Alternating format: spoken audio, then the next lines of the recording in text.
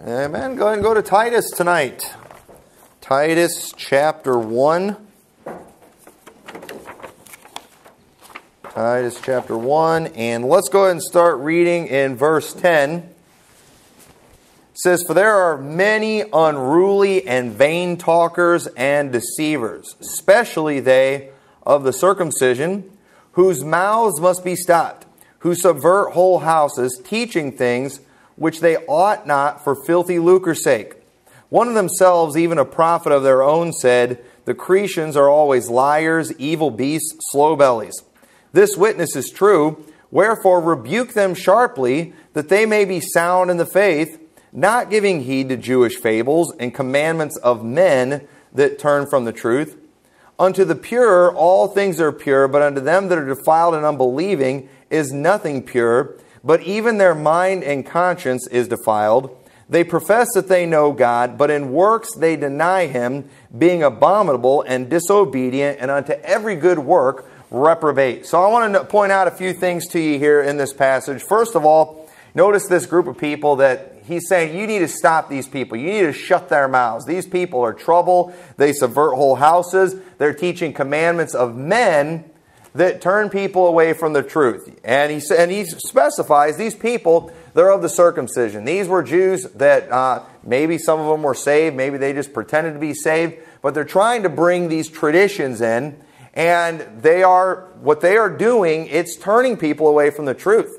And it says there at the end, what they're doing, the Bible says that it's abominable and they're disobedient, and unto every good work reprobate. They're good for nothing. But the verse I want to focus on, a statement that's made in here in verse 15, and this is where we get the title of the message. He says, "Unto the pure, all things are pure." Okay, that's the title tonight. But then it says, "But unto them that are defiled and unbelieving is nothing pure, but even their mind and conscience is defiled." And I don't have time to go into just everything that went into this. But one thing that you see throughout Paul's writings, and you see it in the book of Acts, it was a common thing that they fought right from the very beginning. Is you had these Jews that would get saved, and many times they would try to bring in their old Jewish customs. And we see Jesus dealt with the same thing. These people, they would come up with their own doctrines, their own teachings. You see how they would make a big deal about washings and stuff like that. And we see here, even in Titus, that they're still trying to push a lot of these dietary things. And it's like they would look at what people would eat, and they make a huge deal about it. And notice when he says, "Unto the pure, all things are pure." Okay, somebody who's right with God, somebody who is, clean in their mind, somebody whose thinking is right, they see things as pure. But those who are unbelieving, those who are defiled, they see everything as bad. And we see the same thing going on in churches today. This goes on in Baptist churches where it's like people, they will take things and they make everything bad. And really it's revealing where their thinking is. And I don't want to get into too many specifics yet. I don't want to get ahead of myself. But when you look at the context of this statement, "Unto the pure all things are pure," it's very clear in this passage that the Jews were bringing in their commandments of men, and they were making them apart, adding them to salvation. You need to do these things if you're going to be saved. We see one of the teachings that they had, that they dealt with, is some of them tried saying, unless you're circumcised, unless you keep the law of Moses, you're not saved. They tried teaching that. We see the same thing today, where churches, if you haven't repented from your sins, if you haven't changed your life, you're not saved. Well, what does it mean to repent of my sins? Well, you got to quit doing this and you got to start doing that. And it's commandments of men. We've come up with these things, and maybe they'll even take, biblical commands, things that the Bible tells us we ought to do or tells us we shouldn't do, but you don't make those a requirement for salvation. That's heresy when you do that. That's adding works to salvation. And these people here, maybe they were doing that, but another thing we know that they did too is they would often rob believers of their liberty in Christ. Maybe they wouldn't make the claim you have to do these things in order to be saved, but now that you're saved, if you want to keep your salvation, you've got to do this and this and this. And that is in the Bible, never teaches that things. And if we're not careful, we can allow what the Bible calls evil people to come in and dazzle us with their goodness, supposed goodness, and they can cause us to be turned away from the truth. And while on the outside, we might get to where we look better than ever, on the inside, we're as evil as we ever were. And I'm telling you, that happens. And how does this happen? How do people get how can you get turned away from the truth by someone's goodness? Isn't it always good to be good? But listen, we can get so caught up. An extreme example of that is the Amish, okay? What is the first thing you notice about Amish? What is the first thing you think about with the Amish? The way they dress. Look at the way these people dress. They look so nice. They look so holy. They look so godly. These must be great, wonderful people. And they might be. All right? They might be. But understand, in the eyes of God, just because they put on a dress that looks like it's from the 1800s doesn't mean that they're righteous in the eyes of God, does it? They could be, some of them, some Amish people are as mean as all get out. Most of them seem like they're pretty judgmental, and down on everybody, and, down on the English, as they call us, in some places.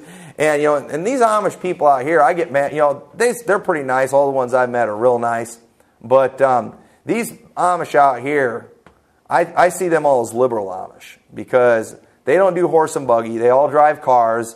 Their women are always on their cell phones. And I was like, you know what? If you're going to be Amish, go all in and get you a horse and buggy, live out on a farm, lose your cell phones, lose your electricity. Come on. I like people that are fundamentalists in everything. If you're a Muslim, I got more respect for you if you want to blow me up than if you're one of these moderate Muslims. I have no respect for those people. If you're willing to kill yourself to kill me, I'm going to hide from you. But at the same time, I've got a little bit of respect. And listen, if you're going to be an Amish, go all out, lose the electricity, lose the cell phones. And I do these people, they got 1 foot in the world and 1 foot in the Amish, and I've got no respect for that at all. But anyway, that's a side note. But we often get dazzled by these things. We get impressed by these things. Have you ever been to one of those churches? And listen, I'm not against this. I'm not saying these places are all bad, but I've been to those churches where 100% of the people in the church, man, do they dress right. Boy, they got their hair combed right. They've got the great music. This church is just as strict as all get out. I was talking about this morning, a church I went to. I was 19 years old, and I was impressed with this church. Everybody in their church, conservative dress. They had the most conservative music. This church was strict across the board.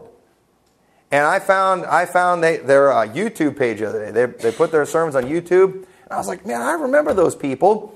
And I remember how impressed I was with this church and everybody in this church. And I listened to that pastor preach a message that was absolute garbage. And he was basically preaching, if you're not doing all those things, you're not saved. He was preaching a message on repentance and was just, he just made up his own definition of repentance and then just kept using the word repentance and saying, using that as proof for everything he had just said. And basically the gist of that message, if you don't look like them, dress like them, listen to their music, blah, blah, blah, you're just not even saved. And I'm listening to that message, I'm thinking, buddy, you're not even saved. Man, are you impressed with yourself? And I used to be impressed with them too. And any of us too, if we went to this church, we wouldn't be offended by anything, as far as how they dress, the music. We'd probably be offended by the preaching. But Barb, don't worry about the clock, all right? Everything's all good, all right? You don't have anywhere to go. So you're getting me distracted back there. But listen, we need to understand that we can get caught up in that. We can get to paying attention to people instead of paying attention to God. And listen, these people are dangerous that do that. That start adding, their own doctrines, the commandments of men. And why are these people dangerous? Well, first thing they do, turn over to 1 Corinthians chapter 2. I want to show you why people like this are dangerous. And like I said, I'm all for being strict where the Bible's strict. But we don't get to just make up our own commandments and make up our own rules and add things to the Scriptures. 1 Corinthians chapter 2, verse 1 says, "And I, brethren, when I came to you, came not with excellency of speech or of wisdom, declaring unto you the testimony of God. For I determined not to know anything among you save Jesus Christ and Him crucified. And I was with you in weakness and in fear and much trembling.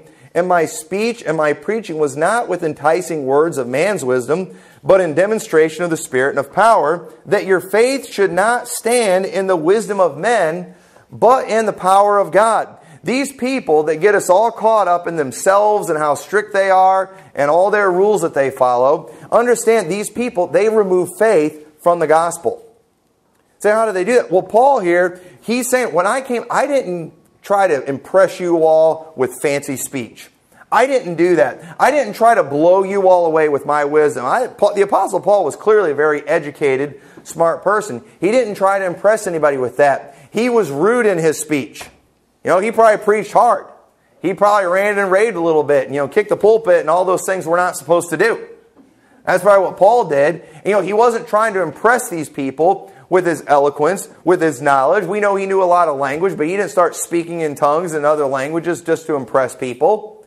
He didn't do any of that. And he wasn't determined to know anything among them save Jesus Christ and Him crucified. Hey, what are you trusting in to get you to heaven? And it better be Jesus Christ. He didn't want to hear about their changed life. He didn't want to hear about, hear them start singing the things I used to do, I don't do them anymore, and start talking about themselves. He wanted to know, hey, do you have Jesus Christ? Did you put your faith and trust in Him? And we see that many people, they do. It's a very common thing that you'll have this preacher up there that everybody just looks up to. Man, he's so godly.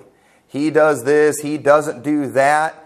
And it's like everybody in the church is required to be like that preacher. And listen, I'm all for following a godly example, but y'all understand we're supposed to be following after Christ. He's supposed to be the goal. He's supposed to be the standard, not another man. And what happens, without fail, when that happens, when it becomes all about a man, everybody in the church gets all focused on that man. And listen, we've all got an agenda. I've got the things that I hate, the things that just bother me, probably more than they bother God. I think I'm probably bothered more by a guy in skinny jeans and a pink shirt than God is. That's very possible. Yeah, you hear me rant on those things all the time. But you know what?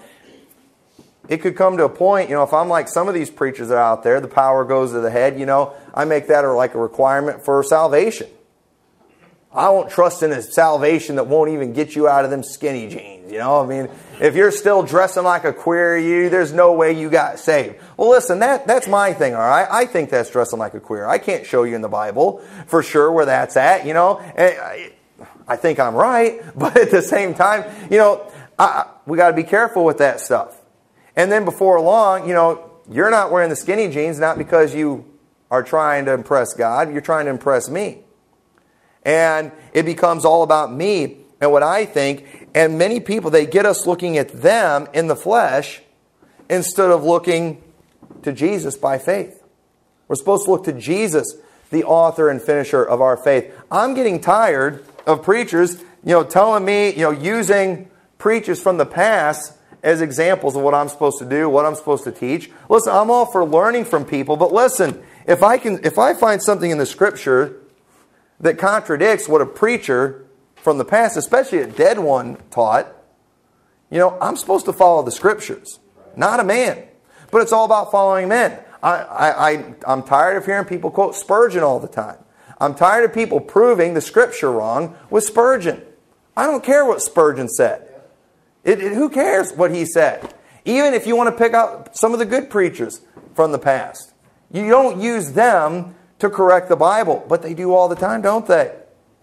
You'll hear preachers get up and they'll read their obligatory scripture they're supposed to read, but then they start, here y'all need to listen to this portion of this Jack Hyles book I read.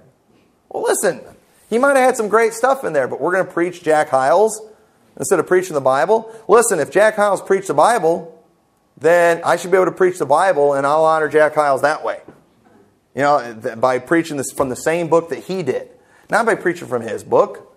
And people, they do that, and they will never veer from anything these guys in the past taught. It becomes about men. Look at Matthew chapter 23, verse 1. It says, Then spake Jesus to the multitude and to his disciples, saying, The scribes and the Pharisees sit in Moses' seat. All things whatsoever they bid you observe, that observe and do. But do ye not after their works, for they say and do not. Now, he's telling them, do the things they tell you to do. Why? Well, the scribes and Pharisees, they would read them the law. They would read what the Word of God said to do. So even though these people weren't right with God, he's saying, do the things they're telling you to do. These are good things they are telling you to do. But he said, do not after their works. For they say and do not. What does that mean? Well, we often, the things that we say we do are good. For example, I think you ought to go to church. I'll preach that you ought to go to church. And I might go to church all the time. I might be somebody who I'm at church every time the doors are open. But y'all realize if I'm at church and I'm here for the wrong reasons, I'm still sinning. If I'm here and I got a bad attitude, I'm just here because I want to impress everybody else, I'm still sinning while I'm here. And there's a lot of good things that the Bible tells us to do, but if we do it for the wrong reason, we're still sinning, aren't we? And these Pharisees, it's very clear in the Bible, many of the things they did, it was to be seen of men. Therefore, when Jesus is saying, do not after their works, he's telling these people, you need to do what they tell you to do, but you need to do it from the heart. You need to do it without sin. He says in verse 4, and then sometimes too, they would add things to the Scriptures. Verse 4, for they bind heavy burdens and grievous to be borne and lay them on men's shoulders, but they themselves will not move them with one of their fingers. Hey, and what's interesting about that, he said these things they're adding to you, they're grievous to be borne. Well, what does the Bible say about the commandments of God? His commandments are not grievous. But let me tell you, the commandments of men are sometimes. But all their works they do for to be seen of men. Most of these difficult things that preachers put on their people, it's all the things that they focus on the most are the things that are about being seen of men. And listen, don't anybody take this the wrong way. I am 110% for dressing right. 110% for it. But I'm going to show you in a little bit why some of these people make such a big deal about that, and why it is such a focal point, while it's necessary for salvation practically or necessary for church membership. I'm going to show you why it's such a big deal to these people. Because once again, we can take things that are right, and if we're doing them for the wrong reason, we're still sinning, aren't we? And I think there's a lot of people that when it comes to how they dress, yes, they're dressing right, but I still think they're sinning. And because of why they're doing it. And I'll show you that here in a little bit. But, he talks about they're doing these things to be seen of men. They may broad their phylacteries and enlarge the borders of their garments and love the uppermost rooms at the feasts and the chief seats in the synagogues and the greetings in the markets, and to be called of men, Rabbi, Rabbi. But be not ye called Rabbi, for one is your master, even Christ, and all ye are brethren. And call no man your father upon the earth, for one is your Father which is in heaven. Neither be ye called masters, for one is your master, even Christ. But he that is greatest among you shall be your servant. And whosoever shall exalt himself shall be abased, and shall be humble himself shall be exalted. So we see here that many people, they will do things as a way to elevate themselves, as a way to exalt themselves, as a way to just make themselves look good.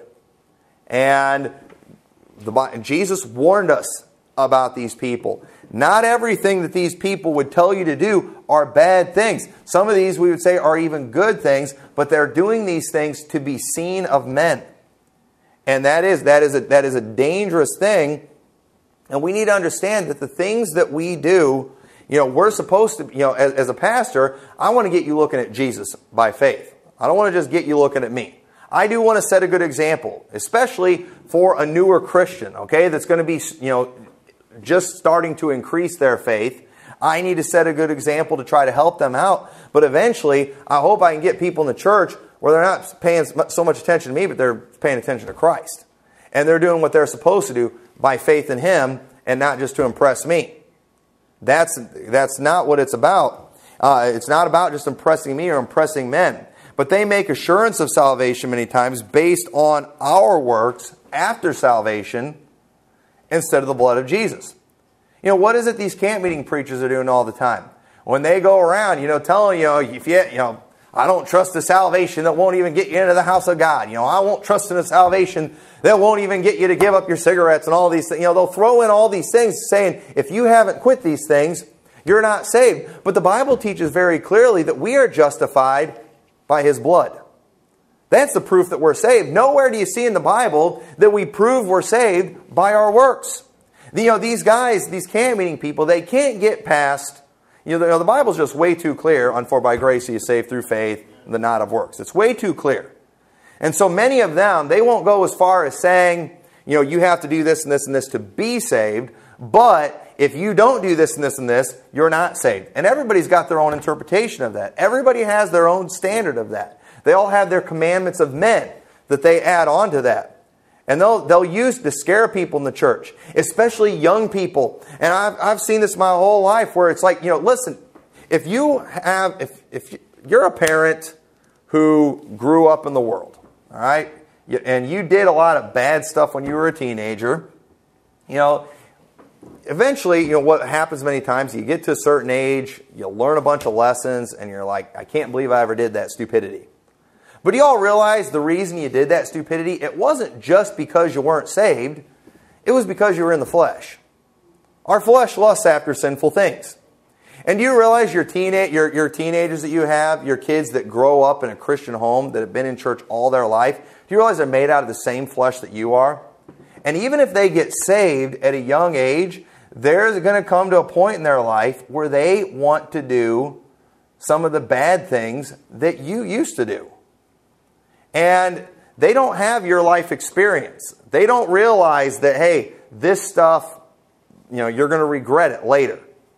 Okay, but what I've seen happen over and over again, teenagers, they start struggling with these things, and then all of a sudden, my kids must not be saved. I don't know what's wrong with my son. I don't know why he's so interested in this girl and why he's chasing after this girl. Saved people don't want to fornicate. Well, listen, teenagers are going to want to, all right? It's the flesh. And you got to teach them to have enough discipline not to do that stuff. But they're going to want to do things that they're not supposed to do because they're made out of the flesh. And then it's like, because doctrine is just so bad in church, you have these teenagers, oh man, I listened to this rock and roll song, I watched this bad movie, I must not be saved. And so, they go to the youth conferences and things. They hear strong preaching against that kind of stuff. They hear the preacher get up there. I used to do this and that. And after I got saved, I gave all that stuff up. Oh, well, I just did that last week. I must not be saved. And so they get saved again. And then, a week later, after youth conference, the flesh kicks in again. And they do the same thing. And they do it all year. Next year they go to youth conference and they get saved again.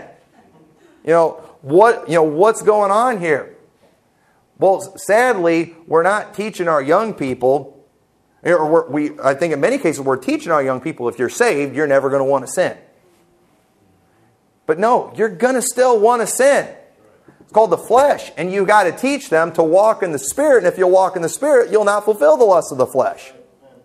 And you've got all these preachers that are out there acting like if a person's saved, they're never going to want to do any bad stuff. Folks, that's just not reality. That is not truth.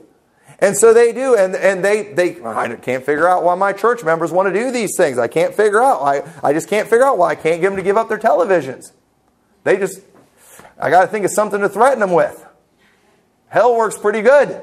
And so, I won't trust the salvation. I won't even get the television out of your house. Well, listen, it's not because they're not saved. It's just because they're carnal. All right, they need to walk in the Spirit.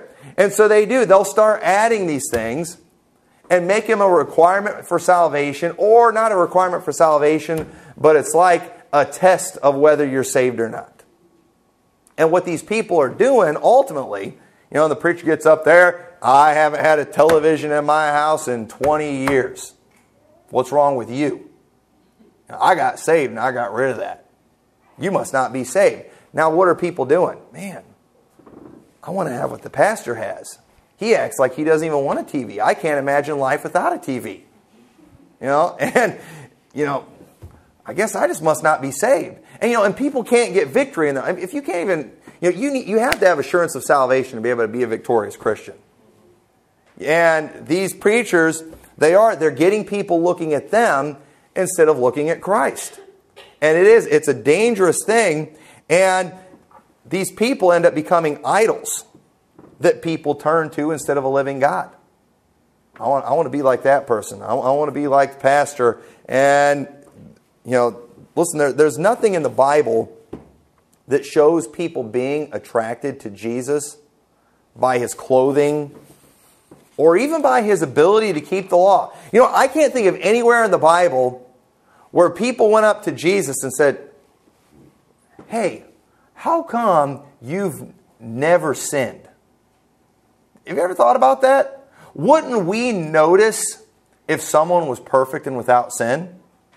And we don't know a lot about Jesus' childhood, but we know that Jesus had brothers and sisters. And we know that they weren't believers at first. They didn't get saved until later. Well, listen, wouldn't his brothers and sisters have noticed, hey, I fight with all my other brothers and sisters. They've all lied about me. They've all done... Jesus never has. And maybe I'm wrong. Can anybody think of anywhere in the Bible where Jesus approached Jesus or somebody approached Jesus and said, something's different about you. You never sin. Nobody ever brought that up except maybe Pilate when he was trying to find out if there was anything, worthy of him dying for. Nobody did that. They came to him because of the miracles. Why is that? Maybe it was because Jesus didn't make a big show of his perfection. Jesus didn't go around when he was preaching saying, you know what? I never have done this. I've never committed one sin in all my life.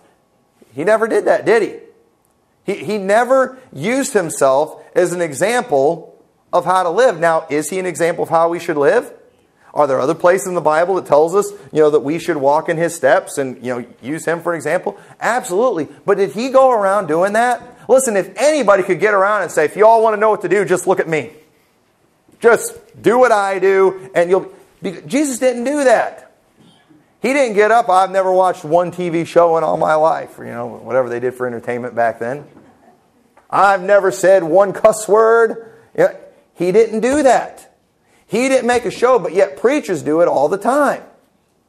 Getting people to look at them, and if anybody could have done that, it would be Jesus, because he is the one that we're supposed to look to save us. But he didn't do that. Jesus never broke one law, yet no one ever talked about that because he didn't make a show of it. But the Pharisees made a show about how they kept the law, didn't they? When they didn't really keep the law. So, listen, a red flag ought to go up when people start doing that. When a preacher gets up and he spends most of the sermon talking about himself and the way that he lives, a red flag ought to go up, because he's not perfect either. He's a sinner saved by grace just like we are, and Jesus never even did that. So we ought to be concerned about that stuff. But these people, they're dangerous.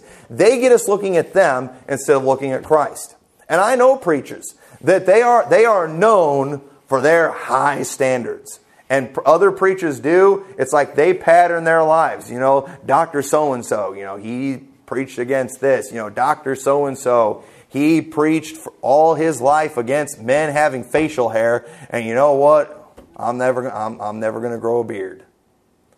Well, bless his heart, for doing that. But good night.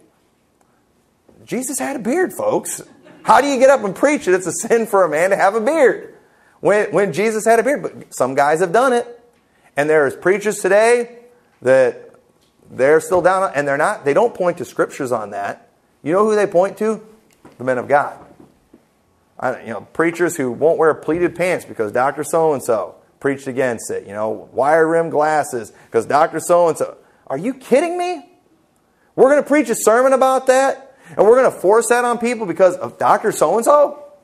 That's ridiculous. And folks, that's dangerous. And let me tell you, some of these people that I'm thinking of, that I'm being nice and I'm not saying any names, I've been hearing what they've been preaching lately, and these people, they don't have salvation right.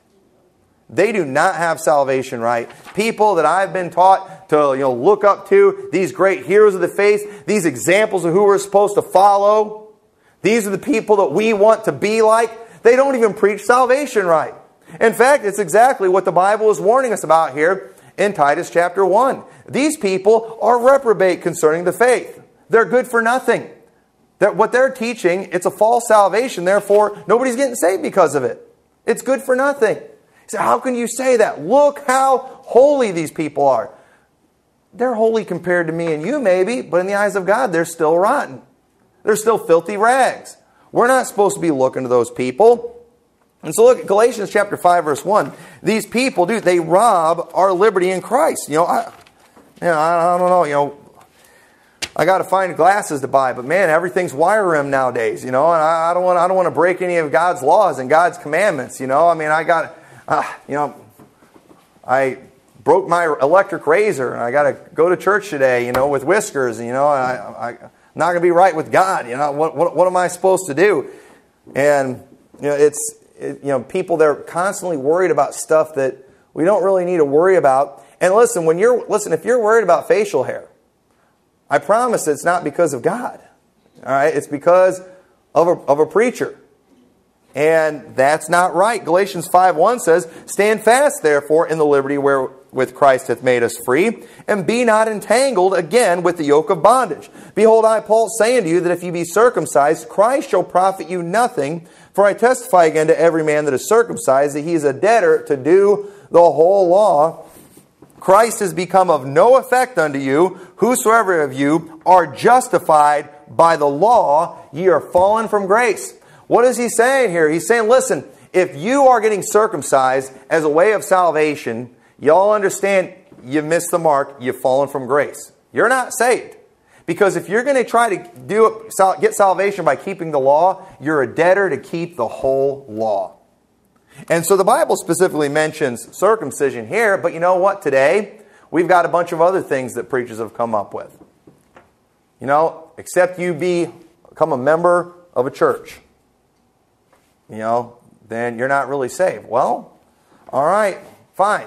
You got to become a church member. Now you got to get baptized. You got to take the Lord's Supper. You got to go soul winning. You got to read your Bible every day. You got to pray every day. We got to keep all the law, folks, if that's what we're going to make it about. And really, the whole point of us calling on the Lord for salvation was supposed to be because, Lord, I can't keep the law. Lord, I can't turn from my sins. Lord, I am only sinful. I am only evil. If I'm going to get into heaven, it's going to have to be because you gave me a free gift. And I believe you'll give me that gift if I ask for it. And when we call on the Lord, He gives us that gift. And it has nothing to do with our works. And when it says here, Christ has become of no effect unto you, whosoever of you are justified by the law. Okay, when the Bible talks about being justified, that's not talking about salvation, but that justification is proof that we're saved. If the proof of your salvation is how you keep the law, the Bible says you're fallen from grace. Our justification, proof of our salvation, is in the blood of Jesus. And we need to remember that. And listen, I'm all for keeping the law, but not as a means of salvation and not to prove that I'm saved either. That is when you're getting yourself in trouble.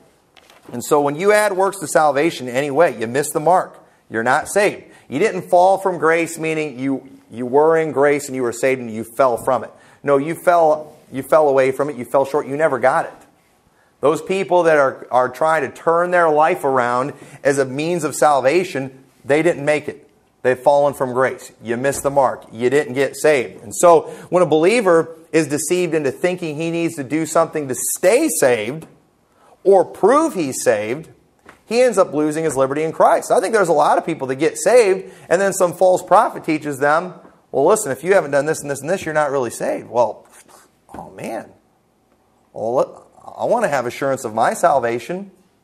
I like to be able to, and so it's like they're like working so hard to make sure they can keep all these laws. And listen, when it comes to preachers who preach like this, if you give them one thing, if we all 100% line up with what he teaches in one area, he's going to add the next thing later. And he's going to keep on adding things and adding things. And before you know it, man, we're just in bondage. And listen, you go to one of these really, really strict churches sometimes, and I'm all for strictness. But it needs to be because you're doing it because you love the Lord, not because you have to. Are these not the most miserable people in the world? They are. They're miserable. They're mean. These churches that are like that, they've got the most gossip and stuff going on in that church. You got everybody tattling on each other all the time. You know why? Because they're ticked off. Every day they're ticked off that they got to dress that way, that they they're still bitter. All the kids are angry at their parents for throwing their TV out and stuff like that, and just because of the preacher. And everybody's just miserable. Nobody's doing anything because they love the Lord. It's all about just pleasing people. And we could go to that church down the road where people get away with more stuff, but preacher said those people aren't even really saved. And then he's going to preach that message. They went out from us because they were not of us. And man, I'm still trying to make sure I'm saved. And everyone's miserable. No one has any liberty. And that's dangerous. That is not what God wants. God wants us to be obedient to Him because we want to. Listen, I want my wife to stay with me. But you know what? I don't think it would help our marriage if I was like, you know what? I need to petition our government to make a law forcing women to stay with their husbands. Because then I wouldn't have to worry about my wife leaving me. Now listen, should people get divorced? No. But do I really want them to pass a law forcing my wife to stay with me? Because if they do that, then I got to wonder every day, why is she still here? Is it because she has to or because she wants to? I would prefer it be because she wants to. That's what I would like. That's what I would prefer. I think we'll have a better relationship that way. And God wants us to be obeying Him, not because we have to, but because we want to. Because we love Him. That's what walking in the Spirit is. And unfortunately, that is not why people are doing a lot of things they're doing. That church I was telling you about, where these people, we'd all be impressed with them. Listen, they are doing the things that they are doing because they feel like they have to. They're not doing it because they love the Lord. Listen, if everybody in our church starts dressing like them, acting like them, that's great. I just hope you're doing it because you love the Lord. Not because you think you have to. Not because you want to impress me. That is not what it's all about. Some people are scared to death of their pastors. I mean, they do. They have a lot of control over them. They really know how to freak the people out. They can tell the good stories. Let me tell you about the last family that left our church. Well, I'll take you over to visit them next week. They're in the cemetery. And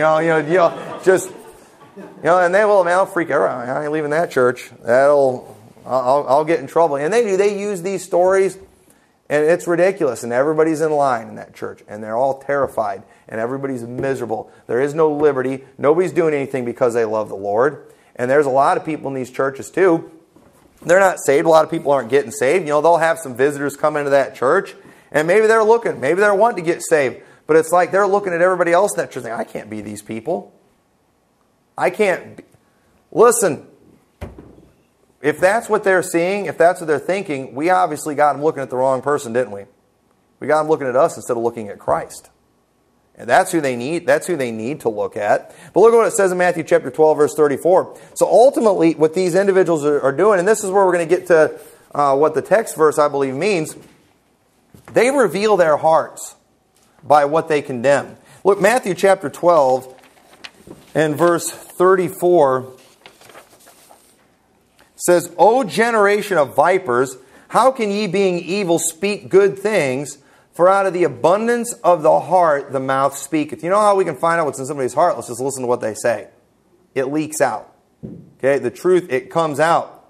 A good man out of the good treasure of the heart bringeth forth good things. An evil man out of the evil treasure bringeth forth evil things. But I say unto you that every idle word that men shall speak, they shall give account thereof in the day of judgment.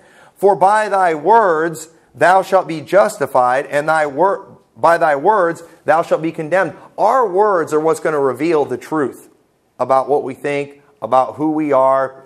I mean, and let's just admit it, most of the trouble we get into, it's not because of what we do, but it's because of what comes out of our mouth, isn't it? All right, am I the only one that ever gets in trouble because of their mouth? That got me in more trouble growing up than anything. And and I had 4 sisters that they did a lot of provoking. But if I could have just controlled the mouth, I would have avoided a lot of trouble. But listen, that mouth, it reveals our heart. What we really are, what we really think. And how we judge things. How we judge others. It reveals how we think. We judge others based on how we think. Matthew 6:21 says, For where your treasure is, there will your heart be also. The light of the body is the eye. If therefore thine eye be single, thy whole body shall be full of light. But if thine eye be evil, thy whole body shall be full of darkness. If therefore the light that is in thee be darkness, how great is that darkness? No man can serve two masters, for either you will hate the one and love the other, or else you will hold to the one and despise the other. Ye cannot serve God and mammon. See, when a person makes a judgment on why someone is doing what they're doing, they're basically saying, this is what I would do if I was in their situation. And that when that Bible talks about, too, the light of the body is the eye. Okay, our eye is what we see things with. And when it says, if the light that is in thee be darkness, all right, then I guess the way to explain this, if we're blind, everything's darkness, isn't it? And if we are focused on good things, we're going to kind of see everything as good. But if we see things as bad, or if in our hearts, if our minds are evil, we're going to see everything as evil. And when it says, too, unto the pure, all things are pure. Okay? When you have a pure mind and a pure heart, you see things that way. Because back to how we judge people. All right? Have you ever had somebody say, they think, I'll bet they think this. You know what they're saying? If I was them, this is what I would think. This is what I would say. Why are they doing what they're doing? They just sing that special in church because they like to get in front of everybody. Well, you know why you think that? Because that's the only reason you would sing in church. So you can get in front of everybody and impress people. That's why you are saying that. They'll see two people talking, and maybe it's looks like a very quiet, private conversation. I'll bet they're gossiping about me. Why do you think that? Because anytime you're having a private conversation and you're talking like that, you're always gossiping about somebody. We judge people based on how we think and how we act. There are some people, you got to be careful how you text them. I've known people like that. They are so negative that everything you text them, they take the wrong way. Have you ever done that? Sent somebody a text and they just completely took it the wrong way? I mean, I've had that happen many times where I just completely offended somebody with the text. And it's like, why are you offended by this? And then they'll kind of explain to you how and it's like, didn't even cross my mind. And the problem wasn't with me, it was with them. They've got a dirty mind. They've got a messed up mind. And when it says unto the pure, all things are pure. Let me go back to that verse. I'm not going to quote it right. Titus chapter 1. Go back to Titus chapter 1. I want to make sure I quote this right.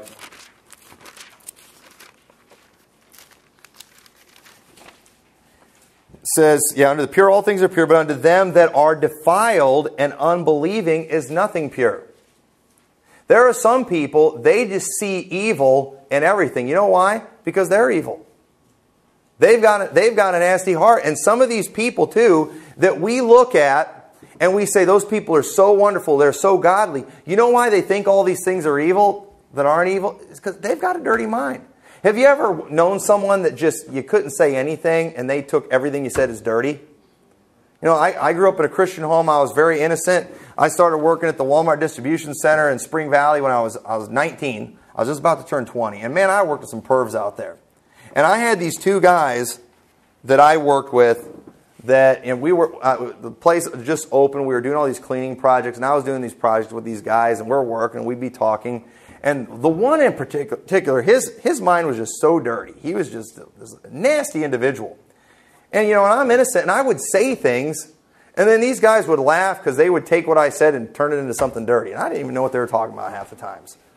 And I'm thinking, I can't say anything without them turning it into something perverted.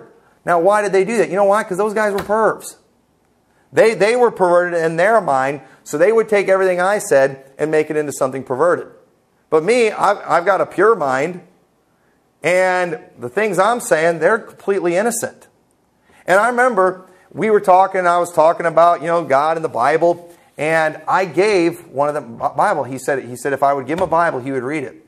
So I went and I got him a Bible. I gave him the Bible.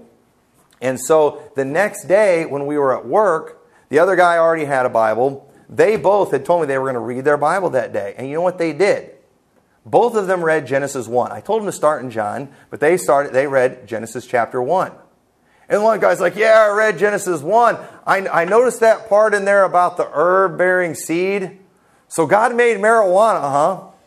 And then the other guy's like, yeah, I noticed that same thing too. I saw it. And it's like those guys both read Genesis 1 and all they got out of it, they didn't get out of it. God created the world. That God spoke the world into existence. That God spoke the stars into existence with the word of his mouth. They didn't get that. What did they get out of it? God made pot.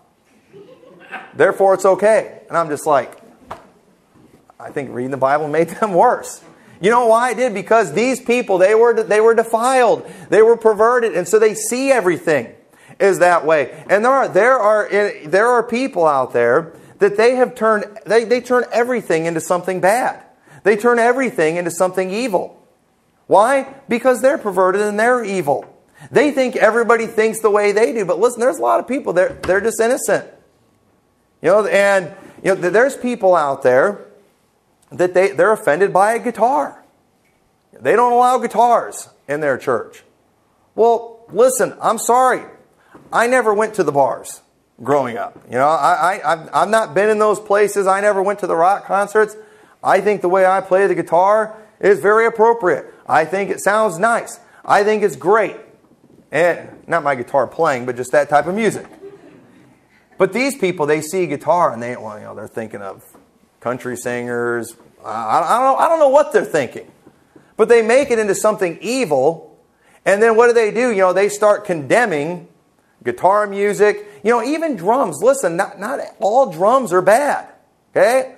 I know you can go crazy with the drums, all right? If they were a drummer in a rock band at one time, I can see that being a stumbling block for them. But listen, I never was into that. I don't listen to rock music. I'm disgusted by rock music. And you can, some people, they see a drum set and they freak out. Well, listen, we're not going to get a drum set up here. I don't want to offend anybody, but under the pure, all things are pure. There's a lot of people, they could see that drum set and they could hear those drums and so we could play those drums and it'd be completely appropriate. There'd be nothing wrong with it. There'd be nothing offensive. We wouldn't be violating any commands in the Bible. But let me tell you, if we ever did get a drum set up here, there'd be a lot of preachers ready to throw me into hell because of that. And it's because their mind is defiled. They're the one that are evil, and they say everything is evil. Why is it that some of the most strict people when it comes to dress are the biggest perverts? Some of these Mormons. Why is these Mormons are so perverted? Why is it that they have to dress their women like they're from the 1800s? You know why? Because anything that women wear, they're going to think perverted thoughts. You know what? Because they're the perverts. So they see everything. It doesn't matter if the woman is modest according to what the Bible says. It doesn't matter if they are covering their nakedness. Listen, when it comes to the laws of God, we follow those things. But when you start adding to those things and making it into something evil when it's not, listen, it's because these people are perverted. These people are defiled. And we got to stop being dazzled by these people and being impressed with them. God's not impressed with them at all. He says, unto them, they're reprobate concerning every good work. They're making these things, they're making people worse off. And why is it that some of the strictest churches are wrong on salvation? Why is it like that? Because these people, because they're evil, they see everything is evil. Everything is bad. And why are some of the strictest families the most miserable families in the world? Why is that?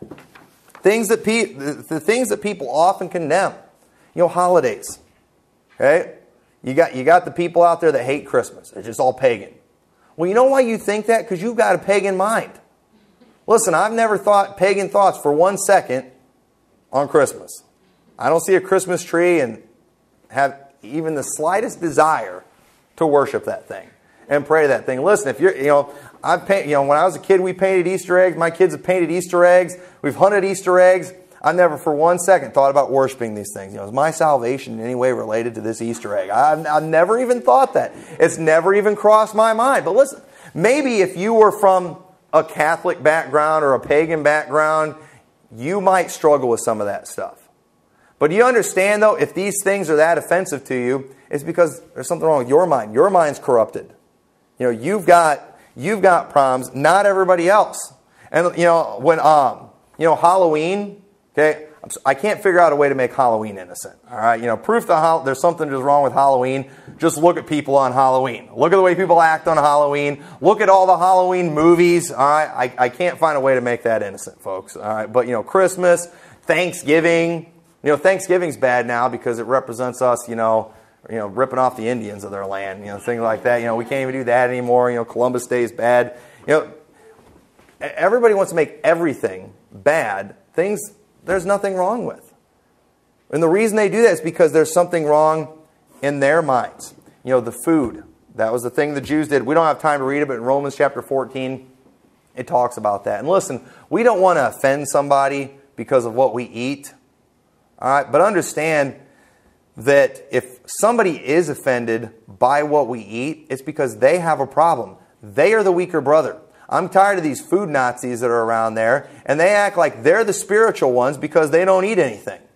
Listen, no, they're the weaker brother, the way I see it. And they are the ones, their minds are messed up. I've never one time in my life ate a bacon sandwich and thought, am I sinning from this? But some people it might be. A Jew that gets saved, they might struggle for a while. And until they get past that, the Bible says whatsoever is not of faith is sin. Until, they are fully persuaded in their own mind that it is not a sin to eat bacon, they shouldn't eat it. But let me tell you, I'm fully persuaded in my own mind that it's not a sin. And I fully intend to eat bacon until the doctor tells me I shouldn't anymore because my arteries are too clogged. And even then, I'm probably going to be like, you know what? I'm not going to delay heaven by a year or two. Just because of bacon, for bacon, I'm going to keep eating it. But Colossians 2:16 says, "Let no man therefore judge you in meat, or in drink, or in respect of any holy day, or of new moon, or of the Sabbath." But people do that all the time. They add these things on. And listen, it is not okay for us to condemn things, or it is okay for us to condemn things that God has condemned. If God condemns something, there's something the Bible says we shouldn't do, we shouldn't do it. But many of these things that people are condemning are things that aren't even mentioned in the Bible. And they tend to see everything as evil. And when people can only see evil in everything, it's because they are evil. And listen, they might look good. That really strict preacher that doesn't do anything, he might look good and be impressive to us, but listen, 9 times out of 10, or maybe 99 times out of 100, these guys don't preach salvation right. And if they don't preach salvation right, as far as I'm concerned, they're disobedient and to every good work reprobate. They are teaching for doctrines the commandments of men. And there are some commandments of men that I think can be good. You know what? If you decide, I have decided, I have commanded myself that I will never eat bacon again. Great. You might be more healthy because of that. It might be good for your diet. But you don't get to teach that for a Bible doctrine. You can't do that. If you decide you want to preach or you want to have a commandment in your household, no facial hair. Okay, it's your house. You do that. You command it, and don't let your boys shave until they're out of the house. That's fine. But don't teach it for a doctrine. And don't add it on for salvation. And when you do, when you see it when you see it or seeing everything as evil, it's because there's something wrong with how you see things. You are the problem. And I believe that's what it's talking about here. But under the pure, all things are pure. I'm not talking about the person who says, well, I don't see anything wrong with drinking. No, that doesn't count because God clearly condemned drinking. There's a lot of people that will do that. I don't see anything wrong with whatever. But listen, if the Bible flat out tells us we shouldn't do it, then yeah, that's wrong. We can condemn it. I'll condemn it all day long. I'm talking about things that are not mentioned in the Bible, that are sometimes the focal point of churches. There's a problem there. And these people too, they're making it a part of salvation, or they're making it proof of salvation that is not biblical. And we've got to stay away from that. And listen, if you're one of these people, you're just down on everybody, you're down on everything, you see everything as evil, you see everybody as evil, it's because there's something wrong with you. That person who thinks everybody's a pervert, it's probably because they're a pervert. And we better watch out for that. And we don't realize sometimes when we're going around accusing people and judging everyone, we are revealing who and what we really are. So I would recommend being very careful with that. And so with that, let's all stand together.